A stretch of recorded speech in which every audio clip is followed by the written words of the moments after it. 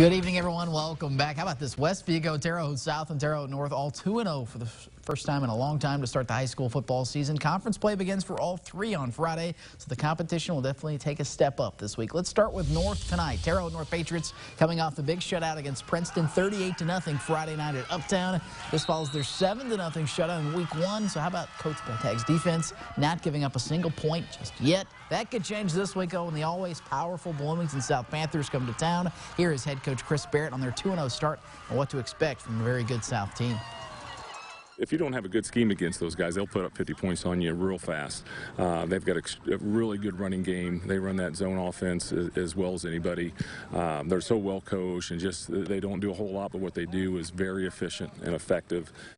North and Bloomington South kick it off Friday, 7:30. One of the many games you'll see on Going to the End Zone week 3, starting right here at 11 p.m.